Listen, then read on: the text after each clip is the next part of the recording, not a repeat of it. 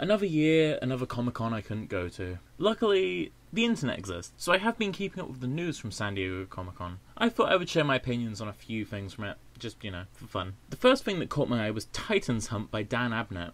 Apparently this is going to focus on an alternate universe version of the Teen Titans, being assembled because of a young precog named Lilith. This sounds like a good team and an interesting premise, and placing it in an alternate universe makes it quite easy for it to go in interesting directions, especially with Dan Abnett writing.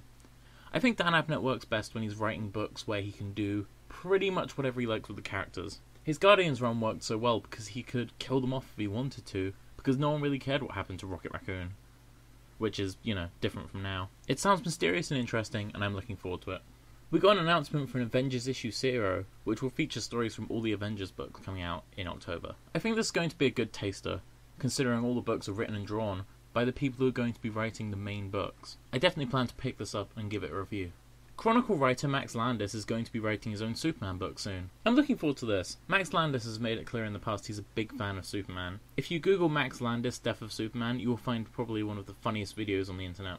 American Alien sounds like an interesting idea. He describes it as kind of the anti-All-Star Superman. Instead of focusing on a Superman near his death, this one will focus on a young Superman's stories. I'm definitely going to give this one a go, because I think Max Landis could tell a really good Superman story. I still want to see his version of Death and Return of Superman one day though. We're getting 2 new books in Earth 1, Flash, written by J. Michael Straczynski, and Aquaman. JMS has written Superman Earth 1 previously, and that was a great retelling of Superman's origin story, which bore close resemblance to Man of Steel, but was pretty much better in every way. I think he could tell a good Flash story. He's a great storyteller when given the right material, and frankly, I think Earth 1 definitely needs some more books. It has potential to be its own version of the Ultimate Universe, and we really need more trade paperback only books, because I think it's a great format that's been underappreciated so far in comic books. A new series called Spidey has been announced, which will be an all-ages Spider-Man book, telling stories from a young Peter Parker's life. I think this could be fun. I don't like the name, I feel it's a bit teen boppery, but I definitely like the idea of returning to a teenage Peter Parker, even though we kind of already did that with Ultimate Spider-Man and he died. But if this is written well, I think it could be fun. In movie news, it's been announced that Bruce Timm is going to be directing a Batman the Killing Joke animated movie. DC's animated films are honestly brilliant, and I think they'll do the Killing Joke justice. However, I don't see it coming across in its full glory, because there are some scenes in there that I think are just too controversial to make it into an animated feature. The DC movie universe's Green Lantern movie will in fact be a Green Lantern Corps movie. I think this is a good move. The Green Lanterns are most interesting as a sort of group. Whilst I do like Hal Jordan, I think a movie would be a great place to put the various ring colours, and the wider Green Lantern Corps and Guardians of the Universe mythology. Plus, this means we might get characters like Jon Stewart, Guy Gardner, and Carl Rayner. It's also been rumoured that the next Batman movie will in fact be written and directed by its star, Ben Affleck, along with Jeff Johns. Jeff Johns is a good writer, and I think Ben Affleck has what it takes to make a good Batman movie.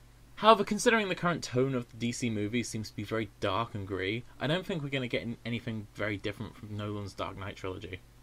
I would like to see a lighter take on Batman with more sci-fi elements, but I don't think that's going to happen at any time in the near future. Batman v Superman Dawn of Justice, I don't care for. Like I said about the Batman movie previously, this just looks like it's going to be incredibly dark, and frankly I don't care for it. Whilst there are some superhero movies I think benefit from being dark, we'll discuss Suicide Squad in a moment, I don't think Superman is one of them. Superman should be an idealistic hero.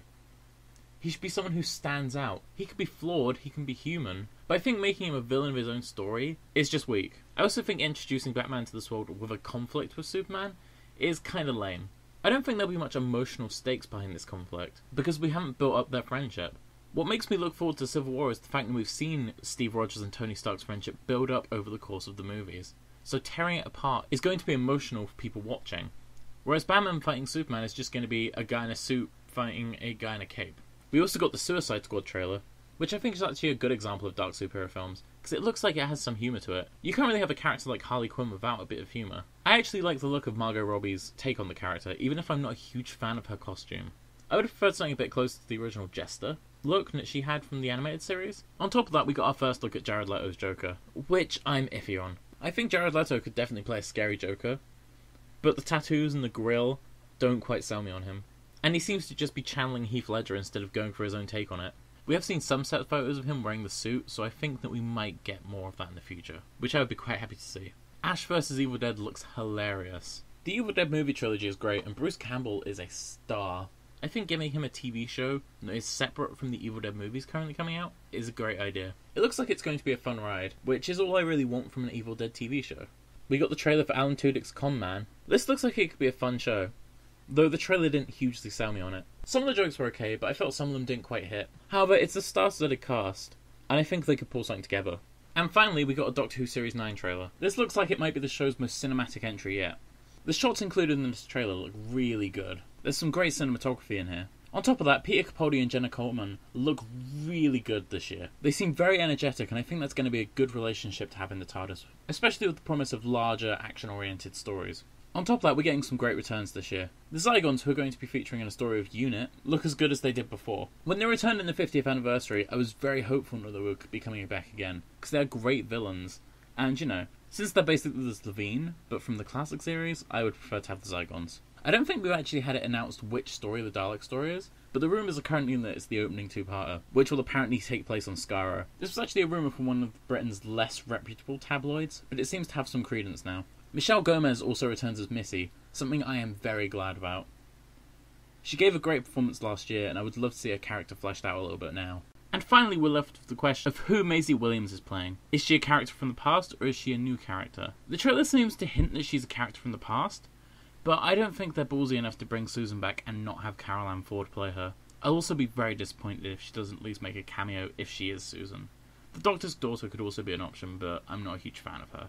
Overall, I know some people didn't like Series 8 as they felt Capaldi was too harsh a Doctor, but I loved him, and I think Series 9 is going to take that to new levels. I'm really looking forward to it. I hope it doesn't disappoint.